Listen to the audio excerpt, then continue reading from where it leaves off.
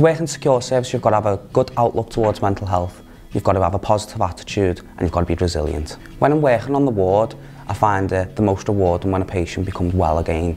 It can be a long period of time, but the reward is just amazing. So just recently we've had a patient that was coming from prison services. He was really unwell, couldn't face going outside at all.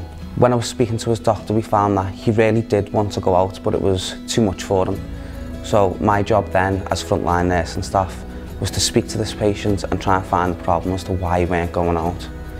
Through me engaging with him constantly every day and giving him structured activities, he found the courage to say he does want to go out. And he actually requested for us to take him out, me and a certain member of staff, and we've done that breakthrough together. I just love it. Honest to God, I can't tell you how much I actually do love my job, but I love it too much.